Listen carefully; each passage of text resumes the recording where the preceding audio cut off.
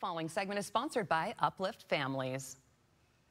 We all want to help build that lifetime connection with our family, and joining us now to tell us how we can do just that is Susanna with Uplift Families. Thank you so much for being here. Thank you so much. Well, we are so glad to have you because parenting is tricky. It's hard. It's hard at any age. Yeah. No, so and we're going to be talking a little bit about setting those boundaries today because it can be so difficult. We were talking before we started. I'm always trying to get parenting advice whenever you guys come on. I have a little 2-year-old who is already pushing limits, and I'm just thinking about these teen years that are going to be coming because we all know that the teen years are batten down the hatches. It's going to get tricky. Well, and that's the time that they're supposed to be pushing boundaries and becoming independent. We want them to be independent eventually, right? We want healthy adults, right? That's what we want. Get out of the house eventually, right? Right. Still working on that. But those are the times, like now, I have friends that go, what do I do if you have a 13 or 14-year-old? I'm like, well, the best time is to start at younger ages, even that 2-year-old, setting those boundaries.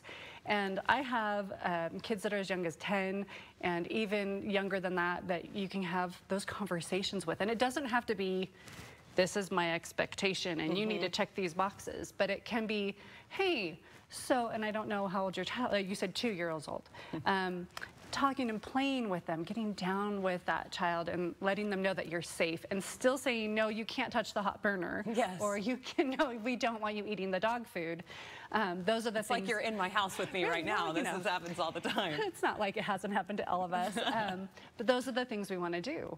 And I don't know if you've had the wonderful experience of having your child melt down in the grocery store. Oh, yes, yes. That's the best. I'm like, but you can start now to set those boundaries and knowing of what's okay and what's not. Well, and we want our kids to be able to come to us. It's this really hard thing to do because you want to be a friend for your child, obviously, that support system, but you also need to be mom. You need to be that parent. Would you have any advice for navigating those tricky waters? Gosh, you know, the first thing is listening, and that's hard. I learned later than I should have. Sitting down and listening to what they want to talk about. And it isn't that we had to have these really deep conversations, although we do, but listening to what they want to talk about. And I'm old now.